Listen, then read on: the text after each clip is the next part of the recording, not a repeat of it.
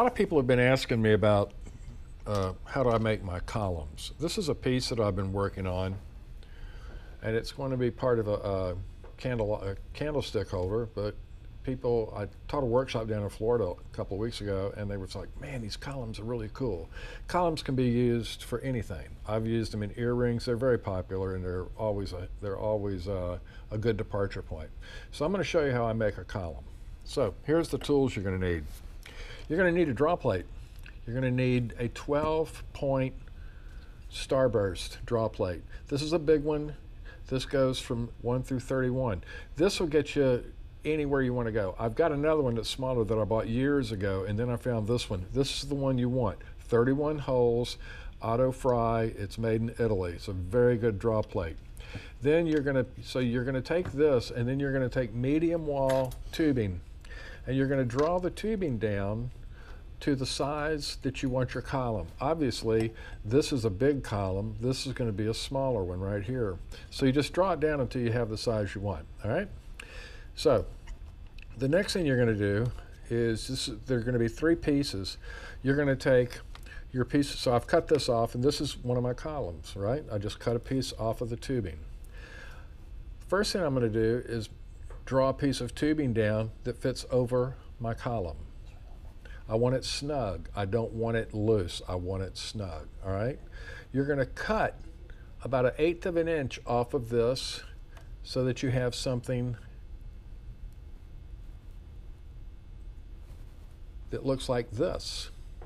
We'll get back to that in a minute. So you're going to take this long piece, it's going to fit over on this, and then you're going to have another piece that's going to fit over this. So you have 3 steps that fit into each other.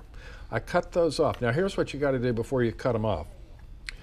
This is going to be one of them that I'm going to use. I'm going to take my little piece here. I'm going to take this and put it in here, and I'm just going to file it flat with my jig here until one side is perfectly flush. That's all you need, one side. Don't worry about the other one yet. I take it out. I'm going to cut it, and I'm going to end up with this little piece 1/8 of an inch.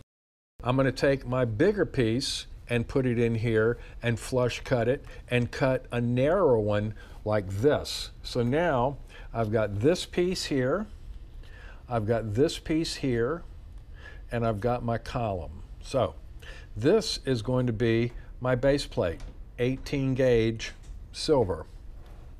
These are the only components you need. So I'm going to take my piece right here, I'm going to lay it on here, but before I do that, I want to push this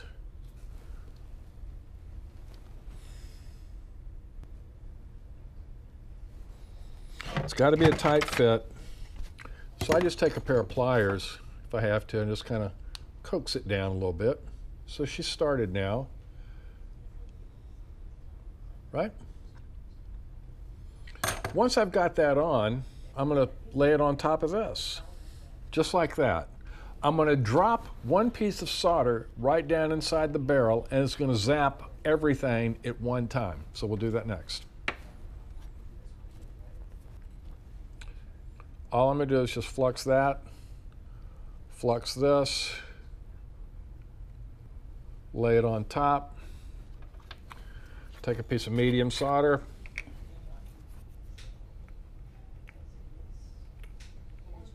or hard solder, you can use either one, and drop it down inside. Now you have to have the flat end, the one you filed and beveled down on the plate, because the piece has to stand straight up. It can't be angled, so you just have to practice your cutting on the tubing. Now I make my little plate at the bottom a little bit bigger. I can always trim that up. And I'm going to put my glasses on so I can see what the hell I'm doing. There we go.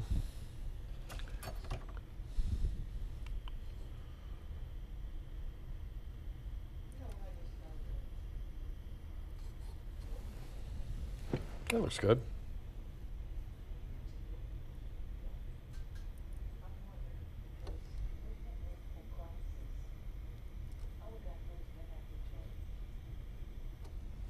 Got it. One shot. So I'm going to go pickle that, and that's my base plate. So I've got my base plate here,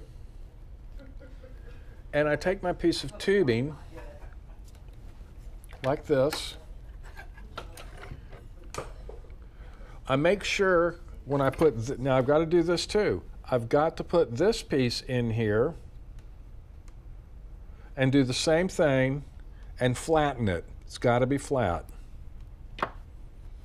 This one I've already done, and it's perfectly flat. And I've also taken a file and I've just beveled around the edge of it a little bit. All right, I'm going to flux this, and I'm going to press fit it into my piece, so that when I put it on this piece of charcoal, I know that it is sitting perfectly straight up and down.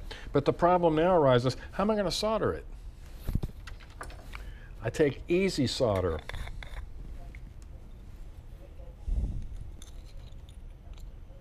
One piece of easy.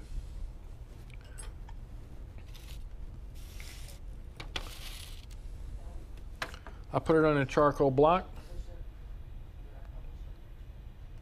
and make a ball.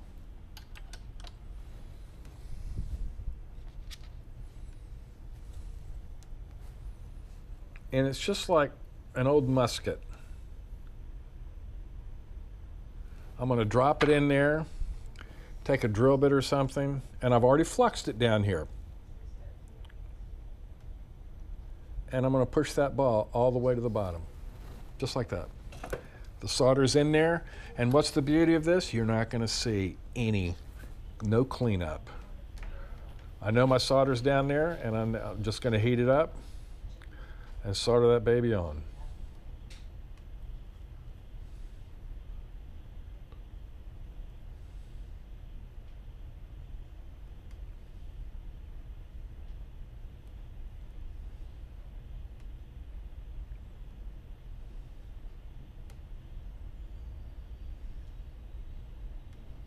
There she went.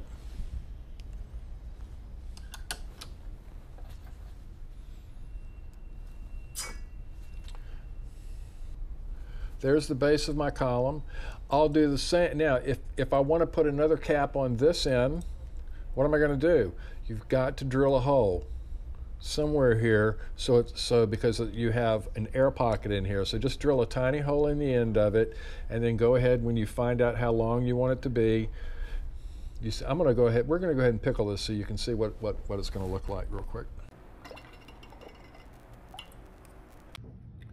Okay, so here's my column. Nice little piece. So you wonder, what am I going to do with that? So these are some columns that I've made for earrings. Now the cool thing about these columns and using tubing is the weight factor. They're very light. You don't have to worry about them weighting down an ear, and they hang. If I can get this down, there it goes. They hang really well. You can go with a bright color, or you can go with oxidizing, whatever you want to do. But anyway, that's how I make my columns, and you know, feel free to do it.